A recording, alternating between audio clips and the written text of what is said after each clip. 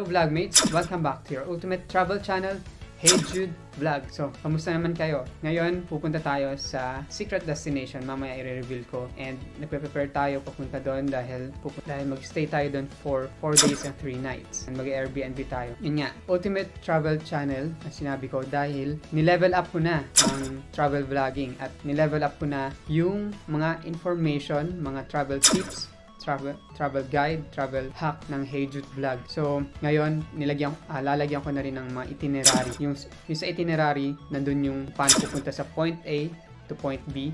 And then, kung gaano katagal, and pwede mong sakyan. Pwede ka bang maglakad, pwede ka bang mag-bus or Uber, ganun. And then, andun na rin yung mga activities kagaya ng pagpunta sa museum, kung free ba to, kung online booking, and kung may bayad, kung magkano yung bayad. And also, nilalagay ko rin doon yung mga tips kung kunyari sa Airbnb, paano ba pumili ng tamang Airbnb and ano ba yung mga i-consider. So talagang ni-level up na natin yung Hey Jude Vlog para kapag pupunta kayo sa isang lugar, hindi nyo na kailangang mag-waste ng time and effort kaka-research. Pero maganda rin na mag-research. Pero yung Hey Jude Vlogs, tutulungan ka ng Hey Jude Vlogs na mapadali yung pagta-travel at wala ka nang hanapin pa. Kaya mga ka-vlogmate, ito na, pinadali ko na lahat. And kung meron kayong mga suggestions at kung meron kayong gustong idagdag at meron kayong pwede kayong mag-suggest kung saan ako pupunta, kung saan nyo ako. And don't forget lang na ilagay nyo siya sa comment box below. Don't forget to comment down below and like. And of course, pag nagustuhan nyo yung vlog ko, wag niyong kalimutang mag-subscribe and share. And also, hit the notification bell. So, please support me. Unti-unti na tayong dumadami mga ka-vlogmate and nakaka-encourage and motivate yung pagdami and pag-support ng mga ka-vlogmates natin sa ating channel. So, ayun nga, paalis na kami and see you later. Hello vlogmates! Nandito na tayo ngayon sa London Paddington. So, tinitingnan natin yung schedule natin dito. So, wala pang platform yung papunta sa Cardiff. And talagang inagahan natin kasi kukuha pa tayo ng ticket natin. So, binook ko yung ticket from Mio application. And meron mga mobile ticket. Pero yung ticket na nakuha natin is kailangan natin kunin dito sa machine na to. Ayan. So, tuturo ko sa inyo kung paano. So, vlogmates, ito kung paano mag-collect ng ticket. So, yung ticket is from kahit anong application, pero ginamit ko yung Omio. Collect ticket.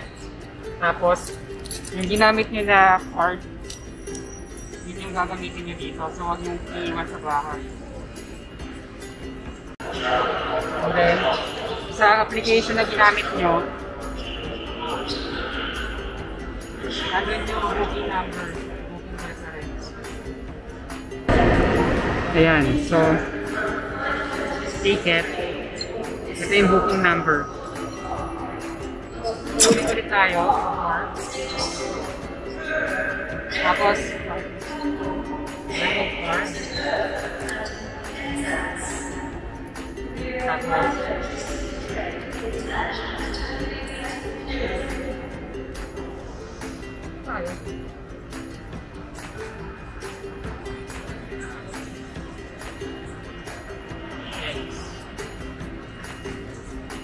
dapat madiin. Confirm. So yan, nalalabas na yung ticket nyo. Hello vlogmates. So, nandito na tayo sa loob ng DWR train at nag-start na ating journey. So, it's already 2 p.m.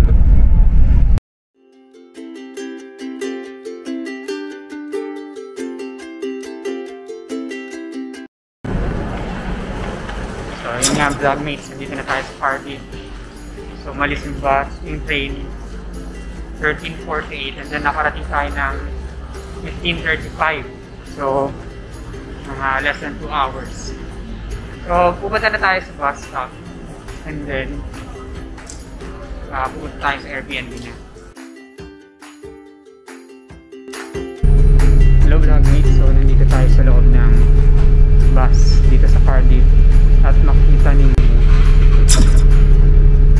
isa lang yung entrance and exit. And yung unang, kasi nga yung Cardiff bus ticket na application, pinakita lang namin. And hindi ko alam kung nag-work o hindi yung tapping machine. Pero ito yung loob ng bus. So papunta na tayo sa Airbnb. See you there.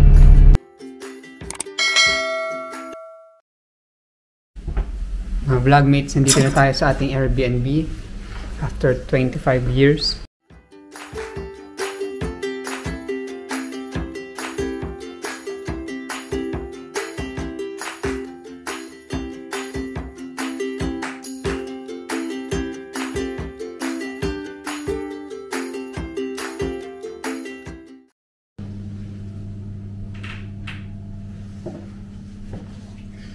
For 3 nights, 188 pounds. Mas makakamura kayo kapag ito yung bedroom. Pag mas marami kayo. Itong Airbnb na to is good for 4 persons. So, try na po natin ngayon ang ating kama.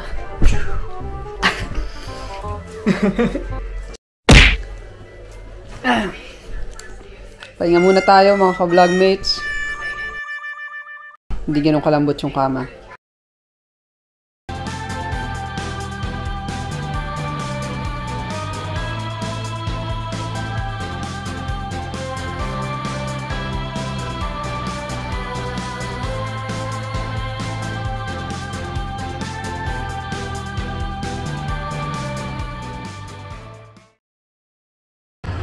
So mga vlogmates, nandito na tayo sa Cardiff Bay. Hindi na tayo nag-bus kasi matagal yung hintayin.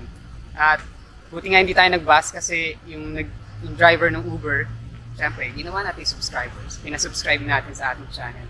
So, mga vlogmates, nasa harap natin ang Mermaid Quay. At nandito na tayo. Quay ba, diba? Nandito tayo ngayon sa Cardiff Bay. So, mag-i-stroll-stroll lang tayo dito. Tapos, magpipicture-picture ng konti. Makita natin kung ano bang pagmamalaki ng Cardiff Bay. So, medyo makulimlim. Yan, medyo makulimlim lang. Hello daw. Okay. Nagulat ako dun. Okay. So, hello daw, sabi. May mga vlogmates pala tayo dito. Yan. Paandarin mo na yan!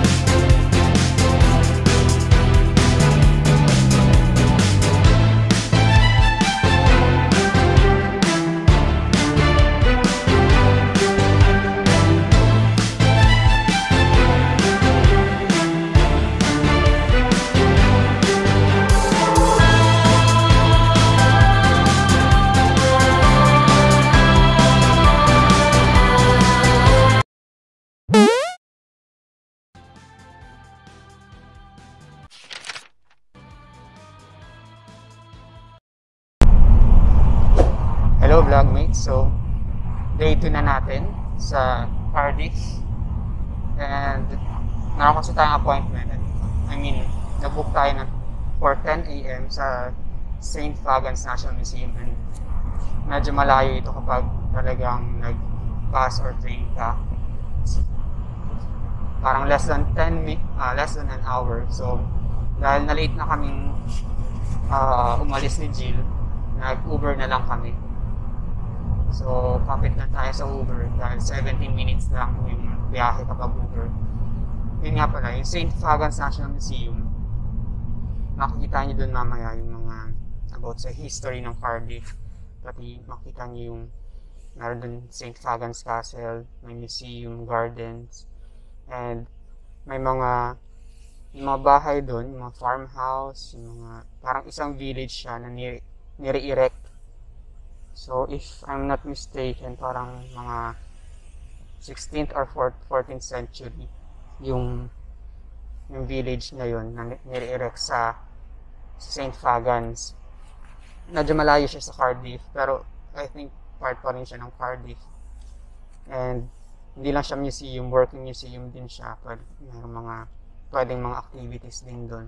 Makikita niyo din yung mga lumang mga houses ng mga Welsh, ng mga taga rito sa Wales.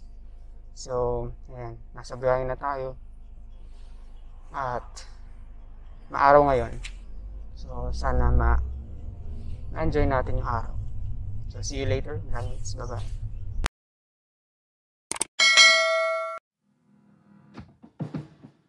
This is the Kennington farmhouse.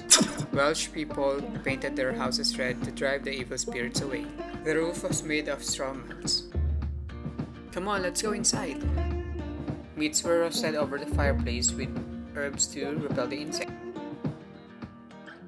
This small cupboard is not a cupboard. This is a small room for their house helpers.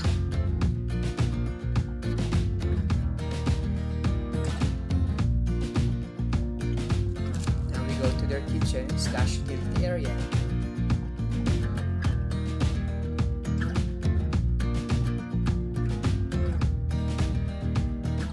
There's also a structure called pigsty where they keep their pigs. Let's check if there are pigs inside.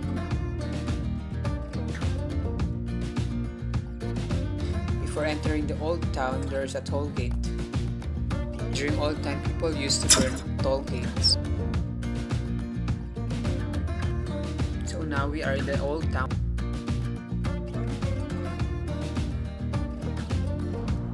Sa mga vlogmates, hindi lang pala sa Pilipinas may cockfighting. Uso ang cockfighting. Hindi, iba yun. Iba yung iniisip nyo. Ito ay isang cockfight. So uso rin pala sa Old Wales. So sa mga Wales yung cockfight.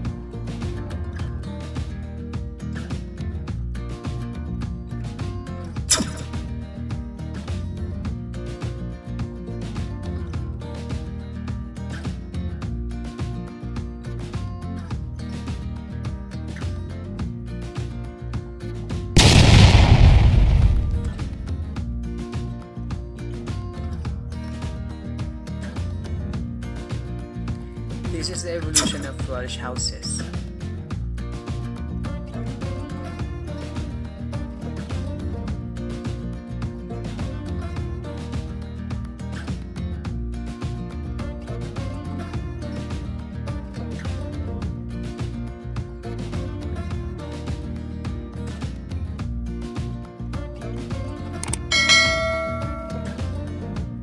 Hi mga vlogmates, konting kaalaman sa St. Ffagan's Castle. Ang St. Ffagan's Castle po ay tinayo noong 18th century and binigay ito kay Earl of Plymouth. And no First World War, ginawa itong Red Cross Hospital kung saan nag-volunteer maraming mga nurses at mga medical workers. At tinurn over ito ni Earl of Plymouth sa buong UK para gawing museum. So, excited na ba kayo makita ang loob ng St. Ffagan's Castle? Tara, pasok na tayo. Paandarin yan!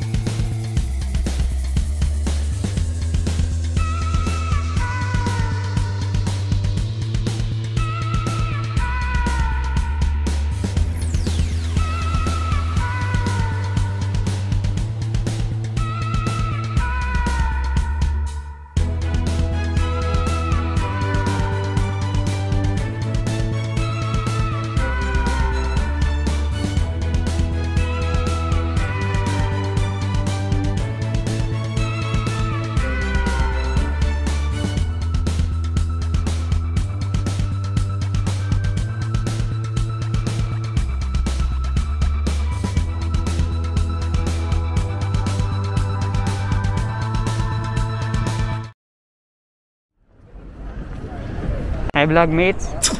So nandito na tayo sa Cardiff Castle. Nagiba na konti yung itinerary natin dahil naubusan na tayo ng time, nag-enjoy tayo masyado. So handa na ba kayo makita ang Cardiff Castle? Siyempre papaandarin na natin yan. Ito na. Paandarin mo na yan!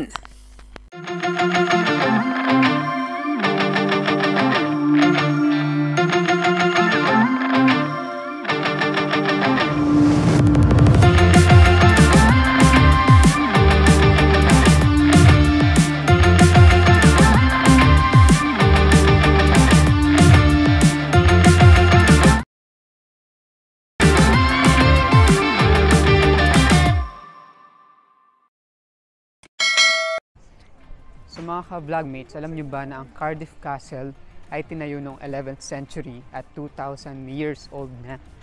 At mga nagtayo dito ay mga Norman. And ang Cardiff Castle ay nasa heart ng Wales, ng Cardiff. Makikita nyo, ang daming tao, may mga cafe, and may talagang greens dito na pwede silang mag-picnic o magmuni-muni kung gusto nila. So try nating, parang sarado yung castle talaga, pero try lang nating lumapit.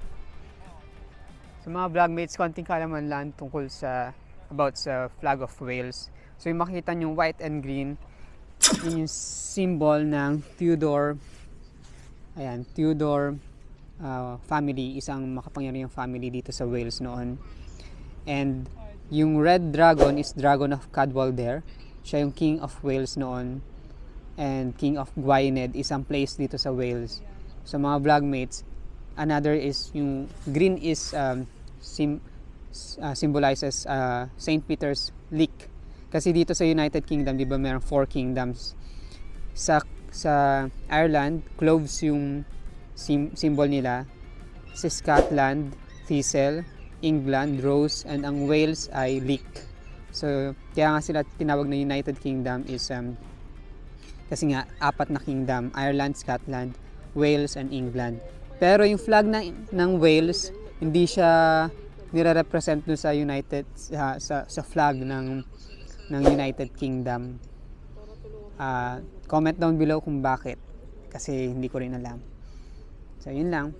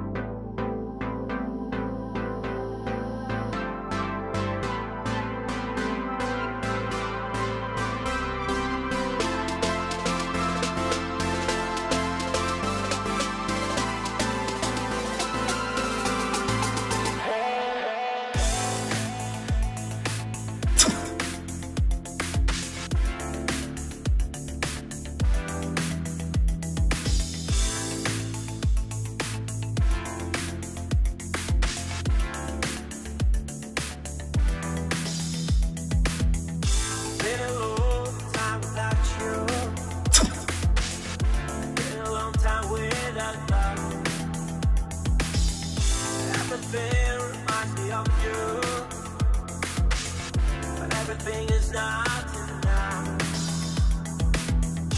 Really out by the ocean, and all of those white hot sands, where every sunrise is just for you. So come along and take my hand.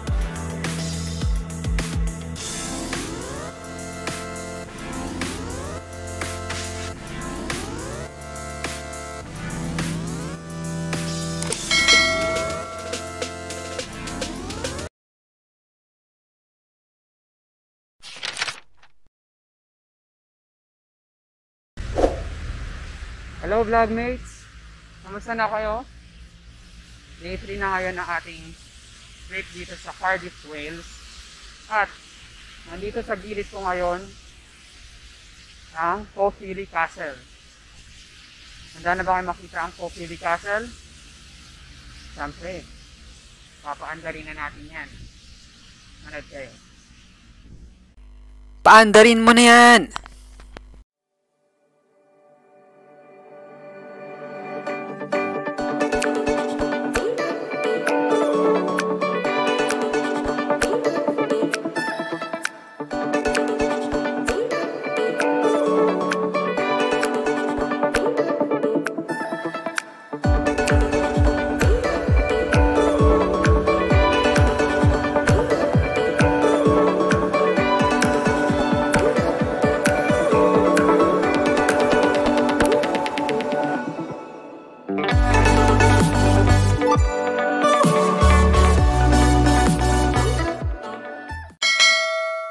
So, tinayo yung Caulfield Castle ng 12th century ni Gilbert de Clare. Nakalimutan ko pa. At ito yung ginawa nilang fortress or prison. Yung time ni King Edward II, ano naman, nagkaroon siya ng affair with Hugh Despenser. Nung time din na yon, asawa niya si Queen Isabel ng France. Pero dahil ang pamilya ni Hugh Despenser ay galit sa mga French, and si Queen Isabel ay French, ginagawa nila lahat para galitin yung si Queen Isabel. And pumunta nga dito si King Edward II at kinuha niya lahat, hindi naman lahat, pero kumuha siya ng mga kayamanan dun sa England, and nilagay niya dito sa Caulfield Castle. Pero nung kalaunan, pinatay si King Edward II kasi nga hinabol sila ni Queen Isabel. Binomba ng parliament yung lahat ng castle ng mga time na I think 1600s to 1700s. Mga years na yon na binomba nila yung mga castles. Nakita ng mga tao yung kahalagahan castle sa history ng bansa. Kaya ni-restore din ito, ni-restore yung castle para malaman ng mga tao yung culture and history ng Wales. After enjoying the historical Caulfield Castle, we went to another historical landmark, which is the Castle Cock. Literal means Red Castle. This majestic castle was built by Normans in 1066, neglected and in ruins by 16th century. Rebuilt in 1871 by John Crichton Stewart, Marquis of Bute, in a Gothic fantasy design. If you want to see this fairy tale castle, pre-booking is required. So mga vlogmates, day 3 pa rin tayo, and 3 o'clock PM, pupunta tayo sa National Museum of Cardiff. Paandarin yan, paandarin yan, paandarin yan.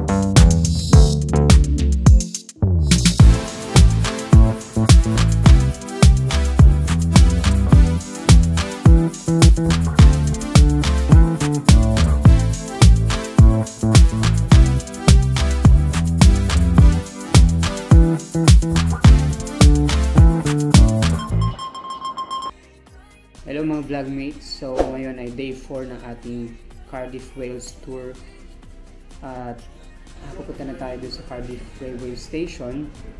Yun, maulan pa rin at mamimiss namin ang Cardiff kasi kahit may isang araw na sunny day, na-enjoy pa rin namin yung lugar.